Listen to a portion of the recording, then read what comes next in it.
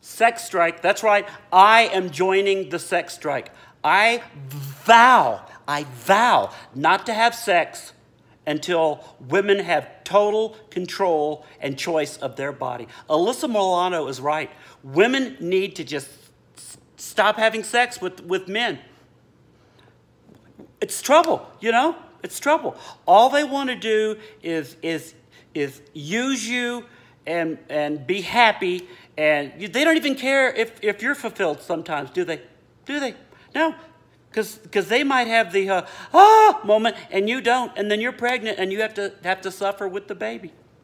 That doesn't seem right, does it? Doesn't seem fair. So I am total in agreement that liberal women should stop having sex. Matter of fact, conservative women, if you want to, you should stop having sex.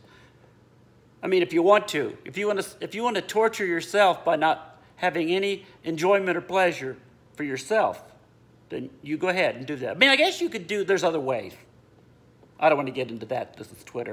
But what I'm saying is, if you're tired of men, and if you're tired of men telling you what to do with your body, then don't have sex. Melissa Milano, you are so correct. You are so far to the left, girl, that you're right. You're just right. I'm with you. Stay strong, sisters. Sisters! Oh, yeah, I'm running for president, by the way. Make life glitter in 2020.